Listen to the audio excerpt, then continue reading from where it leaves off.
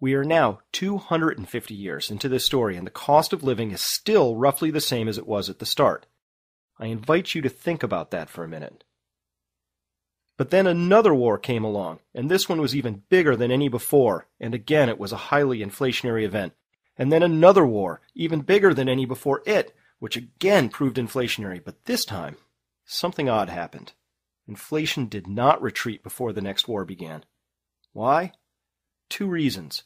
First, the country was no longer on a gold standard, but instead a fiat paper standard, administered by the Federal Reserve, and the populace did not have another form of currency to which it could turn. And second, because this was the first time that the war apparatus was not dismantled upon conclusion of hostilities. Instead, full mobilization was maintained and a protracted Cold War was fought, certainly as inflationary a conflict as any shooting war ever was. And now, if we look at the entire sweep of history, we can make an utterly obvious conclusion. All wars are inflationary. Why is this? Because any time the government engages in deficit spending, it creates the conditions for inflation. However, when the deficit spending is on legitimate infrastructure, such as roads or bridges or schools, that investment will slowly pay for itself by boosting productivity and paving the way for the creation of additional goods and services that will someday soak up the extra cash. Wars, however, are special. Vast quantities of money are spent on things that are meant to be blown up. The money stays at home while the goods get sent off to be blown up. When a bomb blows up, there's no residual benefit to the domestic economy later on. This means war spending is the most inflationary of all spending. It's a double whammy. The money stays behind working its evil magic, while the goods it produced are destroyed. Heck, even if the goods aren't blown up, there's practically zero residual economic benefit to such specialized hardware, as amazing as that technology may be. For some reason, the most recent pair of wars have been presented by the U.S. mainstream press as being relatively pain-free for the average citizen, despite overwhelming historical odds to the contrary. In fact, on this 15-year-long chart of commodity prices, we observe that prices bounced in a channel, marked by the green lines, for more than 10 years. However, and hopefully by now unsurprisingly, shortly after the start of the Iraq War, commodity prices began marching higher and have inflated nearly 140% in 5 years. Your gasoline and food bills will confirm this. So if anybody tries to tell you that you haven't sacrificed for the war, let them know you sacrificed a large portion of your savings and your paycheck to the effort. Thank you very much. At any rate, back to our main story. Here's inflation between 1665 and 1975. Knowing what you now know about Nixon's actions on August 15, 1971, what do you suppose the rest of the graph looks like between 1975 and today? This is your world. You've been living on the steeply rising portion of this graph for so long that it probably looks like level ground to you. Because inflation is now a permanent feature, and because it advances at a percentage rate, your money is declining in value exponentially. That's what this hockey stick graph is telling you. What does it mean to live in a world where your money loses value exponentially?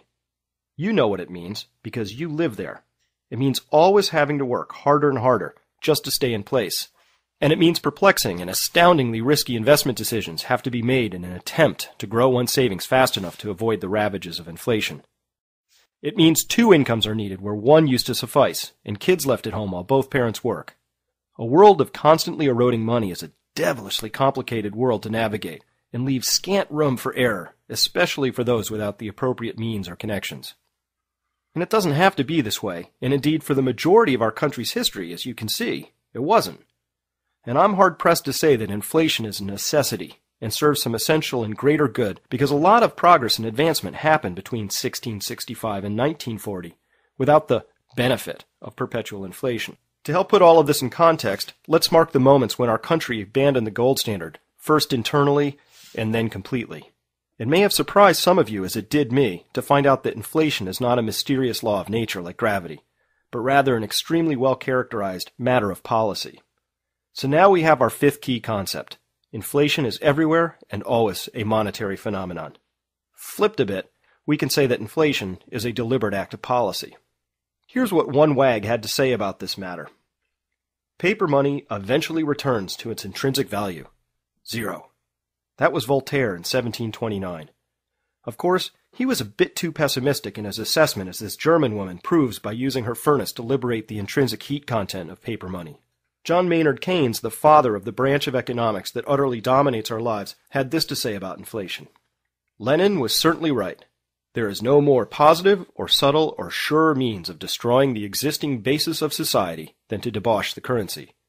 By a continuing process of inflation, governments can confiscate, secretly and unobserved, an important part of the wealth of the citizens. The process engages all of the hidden forces of economics on the side of destruction, and does it in a manner that not one man in a million can diagnose.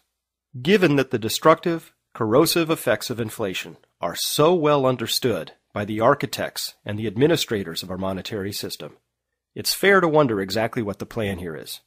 Now, finally, here in Chapter 10 of the Crash Course, we can string together these three very important dots. Number one, in 1971, the U.S., and by extension the world, terminated the last connection to a gold restraint, and federal borrowing turned the corner, never to look back. Concurrently, the money supply turned the corner, piling up at a much faster rate than the growth of goods and services. And so we get to data point number 3, which is that inflation is the fully predictable outcome of data points 1 and 2. Boom, boom, boom. 1, 2, 3. All connected, all saying the same thing, with profound implications for your future. Now, if you're of a mind that there's no reason that all three of these graphs cannot just continue to exponentially accelerate to ever higher amounts without end, then there's no point in watching the rest of the Crash Course. However, if you don't happen to believe that, then you're going to want to see the rest of this.